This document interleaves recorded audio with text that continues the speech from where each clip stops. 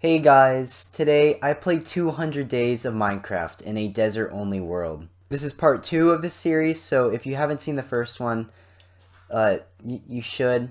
Also, if you haven't already, please subscribe. It really helps me out and it means a lot. But yeah, anyways, let's get into the video. On day 101, I begin by farming some wheat. This is so I can breed some of my cows, and then I go out to find a village. This is where I got some sheep, and I took them home with me. This was a long journey, and was even harder after it turned night. There were all these mobs, and my sheep almost died by this creeper. But it's okay though, because I was able to take them home, and on day 102, I began to build their pen. I placed the dirt for the flooring, but I ran out, so I went out to get some more. I came across this village, and I took everything from them. I also found these pigs, so I took them home. Yeah, I'm a nice person. Day 103, I finished off the pen, I added the fencing, and I put the sheeps in. I expanded their pen, and then I put the pigs in theirs. I sheared the sheep for the first time, and made them breed. I made the terrain look a little nicer, and I grabbed a bunch of leaves. I sheared some sheeps and mined a lot on day 104, and I found some diamonds. Let's go. Day 105, I got rid of the sign and the dispensers. I got a name tag from a villager, and I was ready to go to the end. I built very far out, and then I began to build my platform.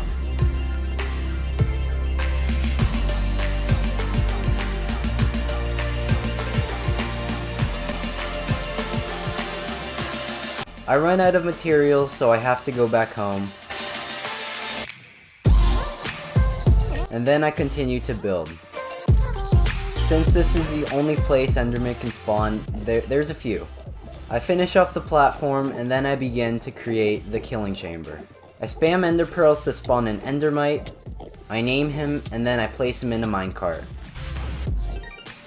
I destroy everything around it, and the farm is ready. When I go down, there are so many endermen. I kill them for XP, and in about a minute, I have 35 levels. I also have a full chest of ender pearls. I then create a dispensing system because there are so many ender pearls, and the farm is ready. I get home on day 109 and trade with some villagers. I get some books, and then I place it on my sword and axe. I breed some cows, and then kill them, because why not? I go to the end to heal up my axe at the experience farm, and then I go into the portal. I go to find some end cities, and eventually I am able to. I get the elytra, and loot out the entire place. I find 2 end cities literally right next to each other, which was really weird. Again, I loot the entire end city, and in the end, I have 34 shulker shells. I go back to the farm because it's just so satisfying. Day 111, I put everything in my storage system, and then I created a nice wall. Day 112, I go out to find a pillager house. I kill the leader, and then I leave. When I get to the village, I start a raid. I kill all the pillagers, and almost die a few times. It was pretty scary. So, I take some high ground to be safe, but I still get into some pretty close calls.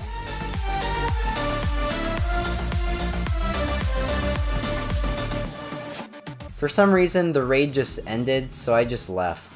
But it's okay though, because I got a bunch of totems.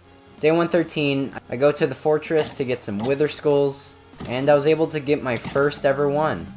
While I'm there though, I kill some blazes and some gas, and I got into a few close calls. I continue to grind and almost die on day 114, and I was able to get 2 more. So I go back home. For no apparent reason, I enchant a hoe, and get a pretty good enchant. I then use it to celebrate, and then I go into the mine to spawn my very first wither. Since I was so prepared for the fight, it wasn't that hard, and I got my very first nether star. I place it on my wall, and I fix up my trash can. Day 116, I begin to work on my iron farm. I build up and create my cubicles for the villagers to stay in, and I build the staircase for them to climb into. I made a railway system to push some villagers out, and I began to build my way up. I got into a close call, but it's okay, I killed him. And then I pushed the villagers into the roller coaster. Because I had a limited amount of rails, I had to take a few trips, But during nighttime, I was able to just destroy their minecarts and they just walked into their beds. I then mined everything and made sure they wouldn't jump off in the morning. Day 118, I began to build the contraption for the zombie to fall into its hole. I get a name tag, and then I'm ready for nighttime. I lure a zombie up the stairs. I juke him out and he falls into the hole. And on day 119, I destroy all of the staircase. Then I begin to create the Iron Golem chamber. This is where the Iron Golems will fall to their death. Sadly though, I let some water out and a villager fell out of its hole all the way back down to the ground. Whatever, I continue to finish the farm, and then I made the staircase for the villager to go back to its bed. And right when it turned nighttime, it literally just walked all the way back to its bed. Day 122, I went to the nether to get some lava, and I used it for the killing chamber. I destroyed the glass so the villagers get scared, and the farm was ready. I fall down to see an iron golem dying. It was very satisfying to just see them fall to their death. I then fly all the way back up to the AFK room, and AFK for 3 days. It was very nice. I was probably just eating like noodles or something.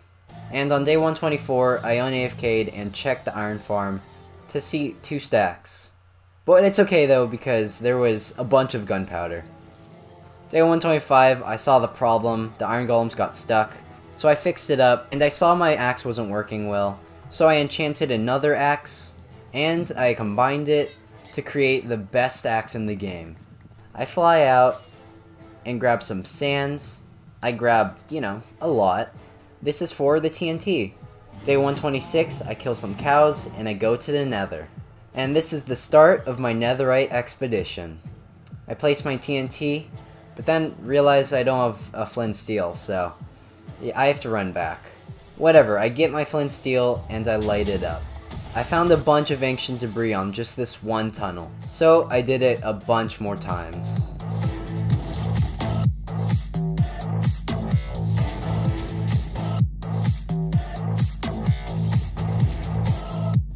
I go back home on day 128, and in the end I get 22 ancient debris. I place everything in my storage system, and I make my 6 netherite ingots. And I use these on my pickaxe, axe, and my hoe. And I got an achievement. Let's go! I go to the XP farm and get a bunch of XP. Day 129, I trade with the villagers, and then upgrade all of my tools. I then begin to go out, find ravines, and get a bunch of dirt. I go to a village and just take all their dirt. I continue to do this on day 130, and I find another pillager house and I take all of their wood. And then I continue to get some more dirt. Yes, it's very repetitive, but it's worth it. When I get home, I begin to replace the sands with all the dirt.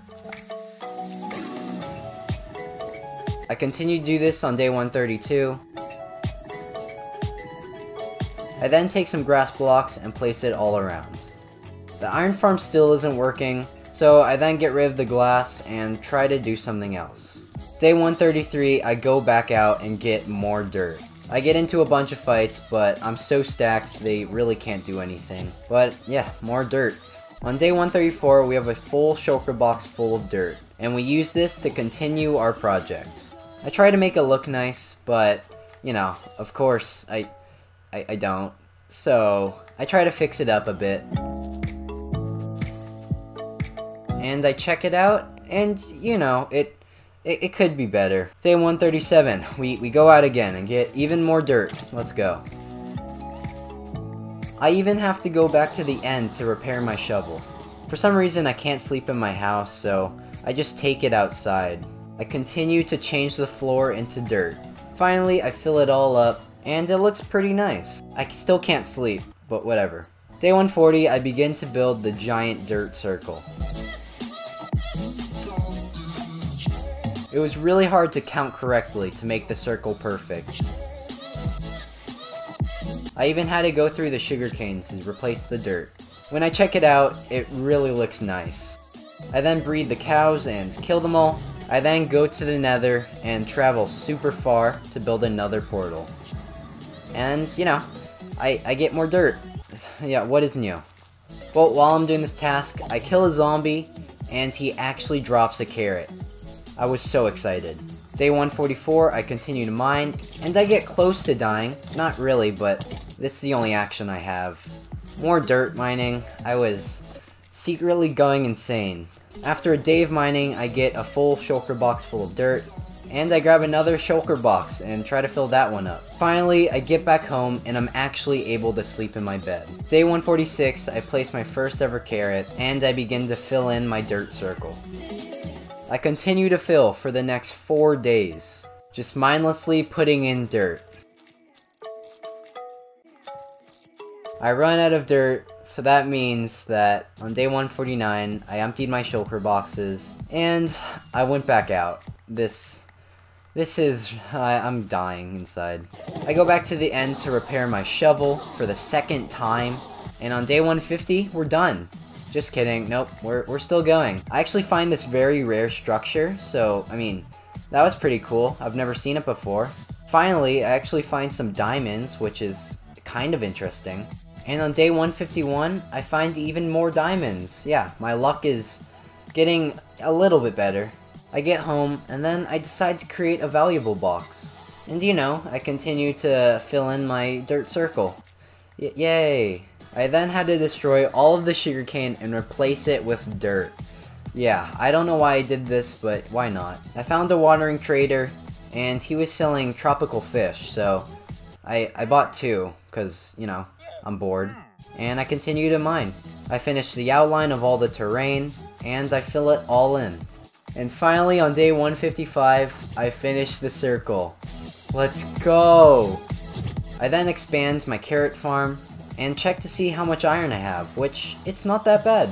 Day 156, I mine down some trees, and begin to make a second floor for the villagers. I replace their flooring with sandstone, and then I try to make the room look a little nicer, but I don't know. And while the villagers were sleeping, I replaced their roof with smooth sandstone, and it looks really nice. I add another roof to it just to remove that wood, and I change up the walls because they looked really bad. I fixed up the floors, and sheared some sheep for beds. Day 159, I finish up the room, and I give them 2 stacks of bread to make a lot of babies. I expand my carrot farm even more, and I grab some saplings from these leaves. I put them all over the place, trying to make the base look a little bit more natural. And on day 160, I added some torches so mobs don't spawn, and killed some iron golems because, you know, why not? I then traded with the villagers, and used these emeralds to get a Frostwalker book. Tried to put it on my shoes, but I couldn't, so I had to put it on a different pair. This is because I wanted to try to make ice, but sadly, when I used a Silk Touch pickaxe, it didn't work, so all of that was for nothing. I then begin to work on my auto storage system. While I'm making it, a wandering trader comes in and he's selling a birch sapling, so I immediately buy it and place it down. I continue to work on the system, and on day 162, I finished the item mover and made the dispenser auto spit out items. And while I was creating a glass tower, a creeper blew me up. Day 163, I get some wood, and I use that for the chests. I place hoppers behind them, and I build the water chamber. Day 164, I begin to create the redstone. This is how the sorter actually works. And boom, as you can see, the iron is shot up and flows into the chest. I continue to add this for all the other farms. I connected it to my gunpowder farm, and then my sugarcane farm. I mine the tunnel, and place water so they flow through. I block it off, and it's ready. I then finish the day off with making a road. For the next 3 days, I grind for wither skeleton skulls, and in the end I get 2. But that's okay, I go back to farming, and I breed my first ever pigs. I go back to the nether, and I see a cat, so I go back home and grab some fish, and I try to tame it, but it really just didn't work out. So I just gave up and killed him. I go back to the fortress and farm some more wither skeletons, and I almost die many times. And I got very lucky today. After just this one day, I was able to get 3 wither skeleton skulls. I spend the next day also farming skulls, and I almost die, but it's okay, because I was able to get my 6th skull. I go back home, and fish for the rest of the day. I see a cat, and I try to tame it, and I actually do. Again, I went back to the fortress, but this time I actually brought fire res, so I was pretty prepared. I really thought I was invincible, but apparently I'm not, because I almost just died, but it's okay, I got away and somehow didn't die. I'm done, so I go back home, and on day 172, I place everything, including my food, in the chest. So when I placed the withers in, I had nothing to heal me, and when I tried to run away, I didn't have food, and I withered to death. Really annoying, but, you know, that's how it is. I actually found my food, took a safer route by shooting the withers, and I was able to kill the first wither, and after that, the second one was a piece of cake. I put them on my wall, and fished for the rest of the day.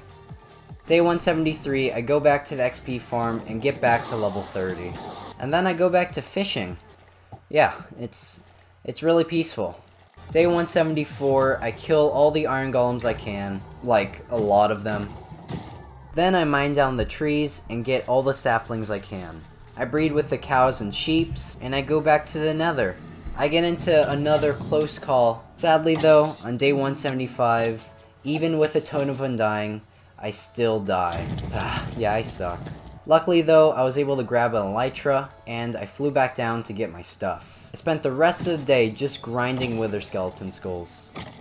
I get back home, and on day 176, I fly out to try to find some cats. My goal is to tame every single cat in the game. So, I'm able to find 2 cats, and tame both of them, and I go to another village and tame even more cats. It's a really fun life. On day 127, I breed Walnut and Gerald, and they make a little baby. He's so cute. And I get some fish, so I can breed more of the cats. I go back to the fortress and try to get more wither skeleton skulls, and I'm able to get 3. So on day 178, I make another wither, but sadly, when I'm trying to kill it, I realize I run out of food. So I run out of there and try to get out, but again, I wither away. Luckily, I had a totem, but still. I kill some cows, like a lot of them, and go back in to try to finish the job. After I got food though, it was so easy to kill him, and I got another nether star. I placed it on my wall, but it looked a little inappropriate, so I fixed it up a bit, and there we go. I fished for the next 2 days. And on day 179, I breed all of my cats. And my cat army is getting a little too big. And I go to bed with a cat's butt right in my face. Day 180, I go to get some obsidian, and I go to the nether and travel really far away. There, I place another portal, and this gave me another achievement. I go back home and sleep with a cat in my face again. Day 181, I grind for trees, and I make my cobblestone walls. This is so I can surround my entire circle with walls so mobs can't get in. I didn't know what to do for my farm, so I just went around it. And on day 182, I finished the walls, and it looks really nice. I make an entrance and add some fence gates, and then I make stacks of torches to place all around my walls.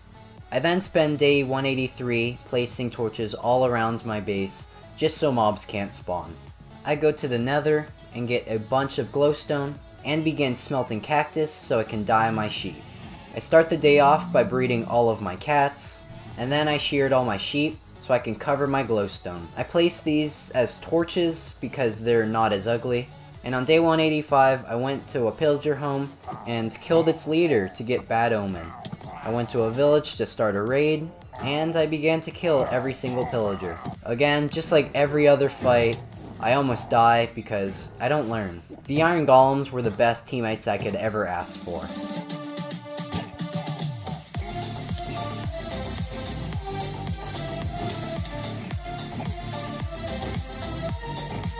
I couldn't find the last raider, I looked everywhere, so I just gave up and began to mine some iron. After mining for a bit, I have a lot of iron blocks, but not enough for a beacon, so I go back out to mine. I spend the rest of the day mining because I need about 20 more iron blocks to create a beacon. I get back home and I smelt all of my iron. I grab some obsidian and use this to create my beacon, and after smelting all of the iron, I was 2 blocks short, So I spend the rest of the day just killing iron golems. I almost died, but we're not going to talk about it. Finally, I had enough to make the pyramid, so I go out on day 189 and mine straight down. I dig the area for my pyramid and begin to create it. I place the beacon, and it actually worked. I used it for haste 2, which gives me insta-mine, and it is so satisfying. After a minute of mining, I was able to find some diamonds, which is insane. I get some more diamonds. And because I forget to light up the place, there were a lot of mobs. I got into a bit of a close call, but we're okay. I'm surprised I didn't die though. I was ready to leave, so I got all my stuff and began to mine the pyramid. It actually took a very long time to mine.